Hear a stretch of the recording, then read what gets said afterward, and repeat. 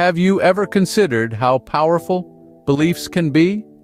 How they can shape not only our perspective of the world, but also our actions and reactions? Welcome, dear listeners, to this exploration of the fascinating world of beliefs and the power of an open mind.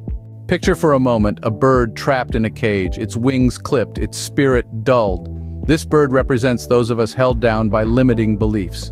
For targeted individuals, the enemy keeps us entrapped psychologically by directing our attention towards their negative actions. Their actions take away our freedoms, go against any sense of justice, and keep us constantly on edge, trapped in their negative feedback loop. As the Buddha once said, "Watch your thoughts, for they become your words. Watch your words, for they become your actions." Since the gang stalkers want to control our thoughts and keep us focused on negativity, we need to flip the script. Take the case of Elizabeth Smart, who was kidnapped at the age of 14 but refused to let her captors define her reality. Despite the unimaginable trauma, she held on to her belief that she was more than her circumstances. Today, she is a renowned activist and author, using her experience to advocate for child safety and abduction recovery programs. Beliefs, as powerful as they are, can also be a double-edged sword. Manipulators can exploit them, twisting our strong convictions to their advantage. But remember, recognition is the first step towards protection. It is our beliefs and ideals like justice and privacy that the gang stalkers depend upon in order to keep us focused on their negative actions. They infringe upon these ideals fully, knowing that we will react negatively and spend our energy feeding them. Don't play their game, don't give them the attention they seek. Focus your valuable time and energy into activities that will add value to your life and the lives of those around you.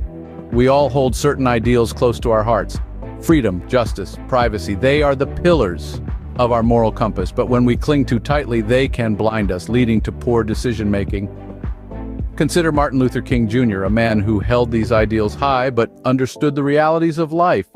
He turned his ideals into positive action, leading one of the most significant civil rights movements in history. So, how can we, like Elizabeth, Reham, or Martin, navigate this complex landscape of beliefs and ideals? The answer lies in the power of an open mind. An open mind can help us break free from limiting beliefs, recognize manipulation, and turn our ideals into positive action. It allows us to see the world from different angles, to understand, to learn, and to grow.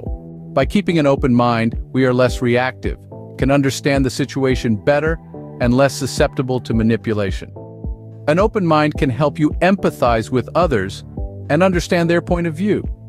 This can lead to positive outcomes for both parties, where each person benefits from the interaction and has left a positive impact on the life of the other.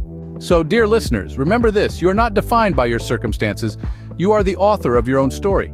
Embrace an open mind, seek the truth, and rely on your resilience. You have the power to transform your beliefs, your life, and your world. So go forth and be triumphant.